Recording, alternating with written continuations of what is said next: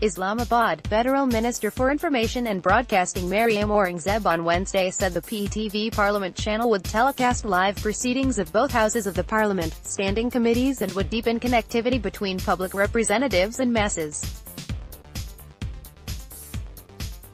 Speaking at the inauguration ceremony of PTV Parliament channel, she said people would watch the channel and become aware of the issues raised by members of Parliament from their constituencies and see broadcasts of passage of budget and finance bill and meetings of standing committees. Speaker National Assembly Sardar Is Sadiq, Marriyum Aurangzeb, Chairman Senate Standing Committee on Information and Broadcasting Faisal Javed and Secretary Information Ahmed Nawaz Sukira pressed a button to formally launch the PTV Parliament channel.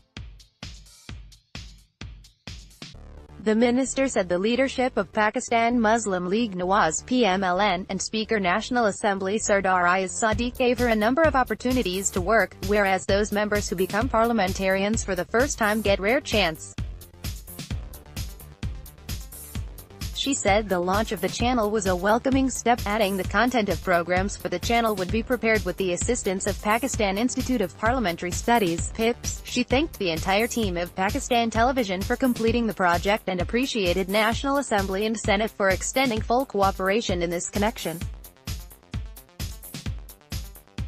Marriyum said when she came to Parliament she started to understand the actual work done by the Parliament.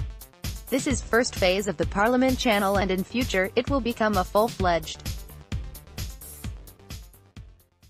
channel and the next Parliament will have its role to improve its working. The minister expressed hope that the channel would be fully able to inform people about the role and functioning of the Parliament.